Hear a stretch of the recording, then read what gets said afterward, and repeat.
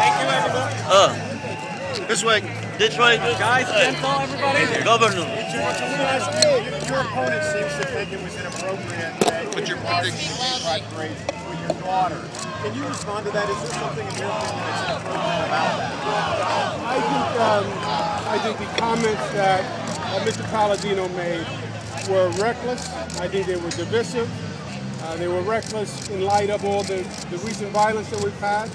They were divisive. They were the worst cynical politics, trying to pit people against one another, trying to pit groups against one another. I also think that New Yorkers have seen this before. They've seen people try to play us off against each other, and it doesn't work. It is repugnant to the concept of what New York is.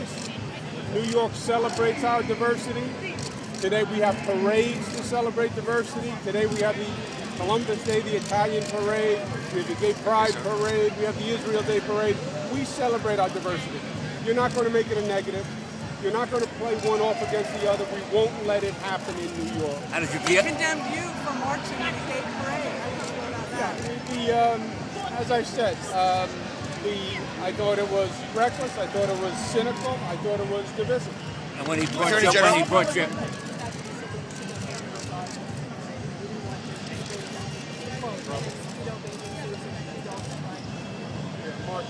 Probably the last person I'll take advice from on how to raise my daughter. and Attorney General. This way. Carl Paldino said that he's reflecting the position of the church on issues of same-sex marriage and abortion. Yeah, I think this was a cynical political ploy.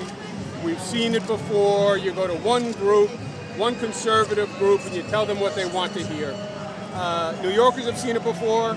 It's been rejected in the past. It will be rejected once again. You're not going to pull us apart. you think That's that this, what we're all about. you think this is going to backfire on Paldino? You know, Gabe, will New Yorkers reject this type of politics? Certainly. Certainly. We've seen attempts to try to divide us before, and we've always rejected them. We celebrate our diversity. We know that we're different. We're Italians, we're Jewish, we're straight, we're gay, we're upstate, we're downstate. But that's what makes us special, and that's what makes us great. And don't you dare try to make it a weakness when it's our greatest strength. Attorney General, Thank you, guys. Attorney General. Thank you.